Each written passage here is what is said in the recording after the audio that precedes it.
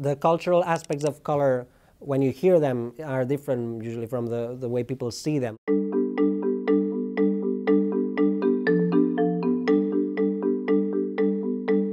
And each color has its own light vibration, so each color vibrates differently in my head, which then corresponds to a different note or different sound. Like red, for example, socially is considered like a violent or passionate color, whereas red physically is actually the color with the lowest frequency, so it gives me a lower sound. So it's a very peaceful color. Red is, for me, the most innocent and peaceful color. And infrared, which is even lower than red, is my favorite one. It's very, very low and it's very calm, and it behaves differently. And whereas the most violent or passionate one is violet, because it's the one with a higher frequency. So for me, traffic lights, the stops would be violet, not red, for example.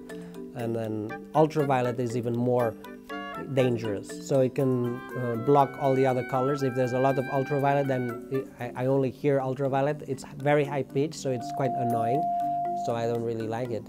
It can be overwhelming.